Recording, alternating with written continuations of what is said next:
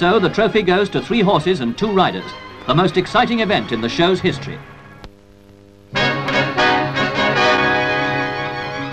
For the first of the Atlantic colleges, they've chosen an exciting location, the 13th century St. Donat's Castle in Glamorgan.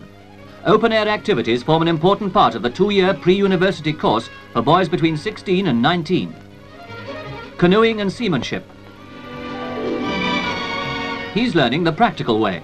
The 450 pupils come from most of the Atlantic community countries. That's how it's done. Now just haul her up.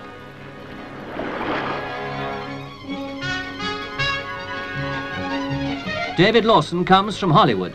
He's from Germany. Peter Kingston comes from Canada. At St. Donat's, they really learn how to look after themselves. The headmaster is Mr. Hoare, here talking to some of his overseas pupils.